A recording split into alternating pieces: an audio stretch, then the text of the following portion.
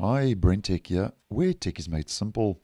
So we have a brand new version of the Vivaldi web browser, version 6, which is now the latest stable release, which rolled out earlier today on the 18th of April 2023. Now this is a jam-packed release. There is plenty going on, and Vivaldi have packed 3 new features, numerous improvements, bug fixes, and changes into this latest release.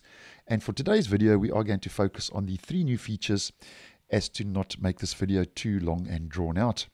Now, first of all, if you are running Windows, if you'd like to see if you have this latest version upgrade, as always, we head to the menu, help, check for updates, and this will update the browser if it hasn't done so already. And just to have a quick look on the About page at the latest version and build of the browser and the Chromium platform. Now the browser is bumped up to version 6.0.2979.11, and because it's based on the open source Chromium platform, also gets the latest release of Chrome version 112. Now with that all out of the way, the first new feature is that the themes editor now makes it easy to replace the toolbar button icons with your own customized and custom icons. And to do this, it's quite simple. We head to the settings, head over to the themes page, and here you click on new theme. And then you click on the icons button.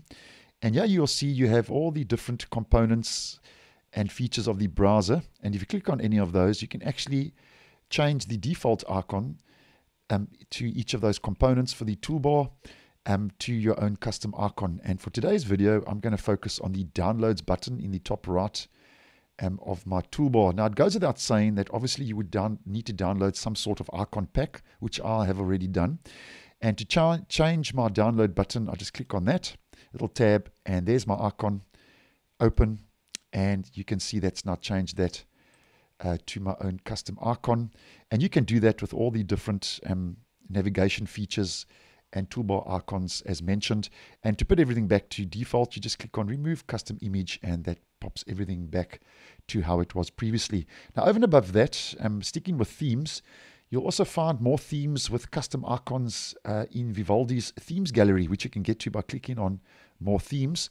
And just to make this simple and easy for reference, I've already bookmarked that themes page, and I will leave a link to this page down below. And yeah, you'll find more themes with actual custom icons built into those themes. And believe it or not, there's even a Windows 95 theme for Vivaldi after upgrading to version 6. So that would be interesting. And as mentioned, I'll leave this page down below. And over and above that, your themes are also shareable. So you can export your theme with your custom icon set on the Vivaldi themes gallery to share with other users. And to do this, you just click on export theme if you have chosen a theme, and you can actually save that theme to your local drive, which means you can share that with others as mentioned. Now the second new feature is I would consider to be the key highlight for the version upgrade to version 6, where you can now organize tabs with Workspaces, which is this feature in the top left, which is enabled by default. Now according to Vivaldi, Workspaces are like different rooms of your home, each with a different purpose. And just like you organize your rooms at home, you can keep the rooms in your browser organized. You can now focus on a single project at a time by grouping tabs in one place with Workspaces. And they give a couple examples. So you can create Workspaces for productivity, social media, news, shopping, and then open those related tabs within those Workspaces. And this allows you to easily switch between different sets of tabs and keep your workflow organized. And this is very similar to what has rolled out to the Edge web browser, as I have posted on. So it seems that these Chromium-based web browsers are all starting to roll out a Workspaces feature now. So to create a new workspace, we head up to Workspaces, click on that, and you click on New Workspace. And here you get New Workspace with one tab. Just to keep it simple, I'm just going to click on New Workspace, and I'm going to click on the icon, and I'm going to change that to a smiley face. So you can change that to emojis or different icons, and I'm going to call that New Workspace Vivaldi for today's video. And once you've done that, click on Create, and there we have our new Vivaldi workspace. Now, to add pages and tabs to that, I'm just going to open up a couple of tabs, and I'm going to just open up some web pages pertaining to the browser just to keep it simple for today's video. So you'll see now that there's my Vivaldi workspace. And if I go back to the start page, if I click on that workspace, there's the 3 tabs that are opened. And if I go and create another workspace, I'm just going to keep that a default new workspace. You can also see that you can do things like you can move that tab to another workspace. So to my new workspace, so I can move all those tabs in that particular workspace to another workspace of my choice. And if I head back to one of those workspaces, I can rename that workspace, I can delete that workspace, I can copy all links, and I can even hibernate that workspace to save system resources if you are not using that workspace. And that will just take a bit of a load off your system and hibernate that workspace, which I actually think is a nice move in the right direction. And over and above that, a quick mention, you can also save tab stacks and tab tiling using your different workspaces if you didn't know. And just a quick overview of what tab stacks are all about. They allow you to stack your tabs on top of each other to save space on the tab bar, and I have posted on that previously. And tab tiling displays all tabs of a stack in the same browser window, so you can actually now save your tab stacks and your tab tiling as well in your different workspaces. So that's rolling out now in version 6. And over and above that, Vivaldi says, pertaining to workspaces, you can combine workspaces with more of Vivaldi's features like keyboard shortcuts, mouse gestures, and command chains to navigate your workspaces smoothly.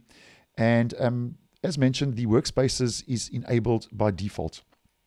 So if you want to turn off the feature, it's quite simple. We head back to the settings and we click on, this time we click on tabs. And here you'll see, if you head down to tab features, enable workspaces, you can see close tabs and you can see it's gone. And if we just head back to settings, tabs, we can enable workspaces again, and there you can see workspaces is back. So it is rolling out by default, but you have the option to turn that on and turn that off. And then a quick mention of the third new feature is regarding Vivaldi Mail. And if you are using the Mail, which is built into the Vivaldi web browser, there's now drag and drop support. So Vivaldi Mail now gives you the ability to drag and drop mails between folders, in addition to methods of moving mails such as context menus. So that's a nice new feature, dragging and dropping between your different folders, which I also think is a nice move in the right direction. And then over and above that, if we head to the change log from version 5.7, which was the previous version, to the latest change log to version 6, as mentioned, a lot going on, and we've gone through some of the key new features. And you can just click on the Vivaldi releases. And by the way, I'll also leave a link to this page down below, because over and above those new features, we get the changelog. And as mentioned, there is a lot going on. So here you can see changelog from 5.7 to 6.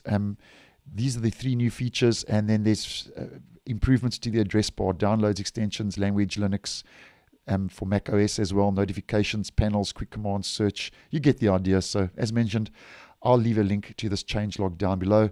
Too much to get into in one video, but a lot going on. So if you have experienced any issues or problems, make sure you get this update sooner than later. So that's it. Vivaldi 6 now available. And as mentioned, I would consider the workspaces to be the key highlight in this latest release. So thanks for watching, and I will see you in the next one.